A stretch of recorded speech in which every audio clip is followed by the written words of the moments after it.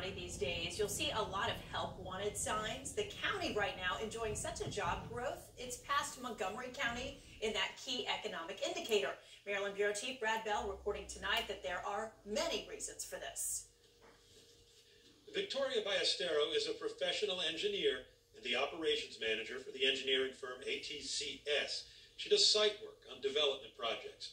Her office is in Largo, and she says her company sees a bright future in Prince George's County, and she is hiring. So we see the potential for the kind of work that we do as professional engineers here in the county, and we're excited to be here. ATCS is just one of many with the help wanted sign out in the county. Walter Simmons of the American Job Center says his employment clearinghouse has on average 10,000 job openings in the county every day. This year alone, we're expecting to service over 1,200 businesses. We have over 100 job fairs a year.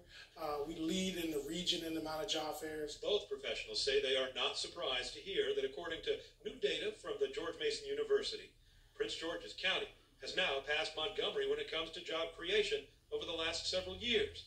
County Executive Angela Alsobrooks says there are many reasons. We have not only human capital, where we have very highly educated people, but we have the most undeveloped land in the state. We have great transportation with the 15 metro stations.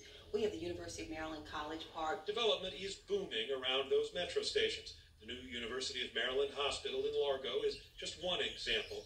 It's the kind of work which brought Victoria Ballestero and ATCS to the county.